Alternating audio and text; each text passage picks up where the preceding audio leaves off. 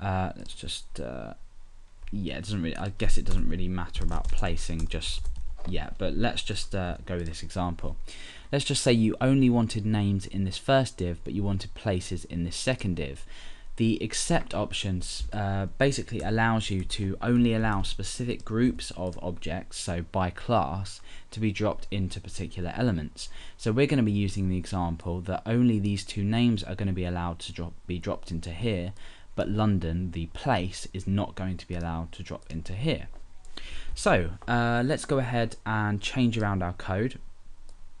Inside here, I'm essentially just going to allow both to be draggable, so both of our class names, so name and place, to be draggable. So we say name, comma, and then place. So now that we have name and place draggable, these are both draggable. And London is also draggable as well, that's the place. So we've got name and place that are both draggable. Containment is within the document, and they both revert back to their original position.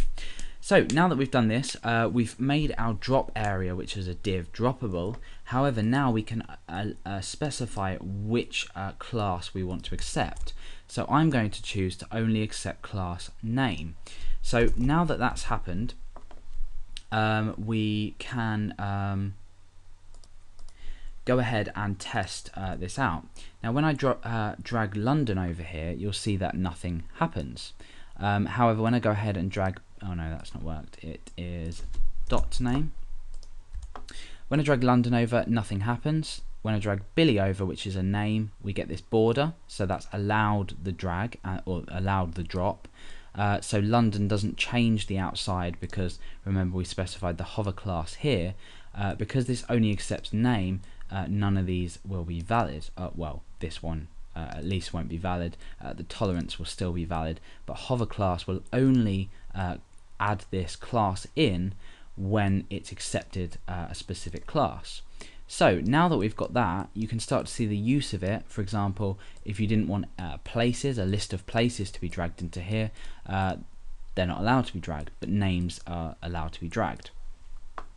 Okay, so now let's take a look at some of the events that we can apply to this to actually make more use out of it.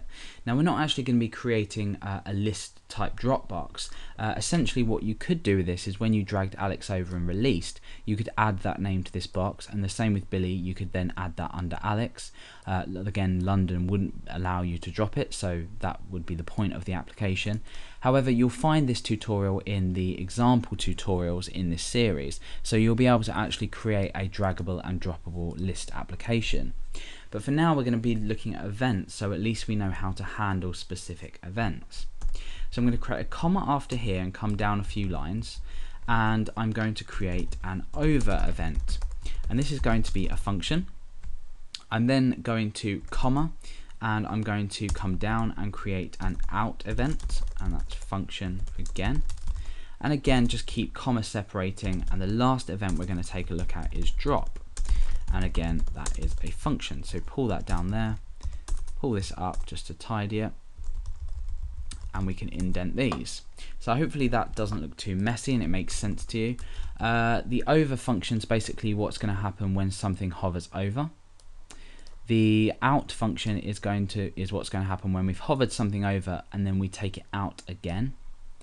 And the drop function is going to be when we actually release something inside of this box. So we're going to change some text inside of this box depending on whether we've hovered over, taken an element back out of the box, or when we've dropped an element inside of the box. So over, all we really want to do is add some text to our drop div. So I'm going to add the text, something has hovered over me. So now when we hover something over, we get this text inside, something has hovered over me. When we take it out, nothing happens, it just remains as this text here. Let's just go ahead and give this some padding so it looks a bit better. So when we hover that over, something has hovered over me, that's fair enough. Now what we want to do is go ahead and specify what happens when we drag a particular element out. So we again use a selector to select drop, and we apply the text, something has been dragged out. And when we refresh, we can drag something in. When we drag it out, it changes to something has been dragged out. So now the last thing is the actual drop of it. So we again use the selector to select the drop div, and inside the text, something has dropped. We'll just put something dropped. That'll do.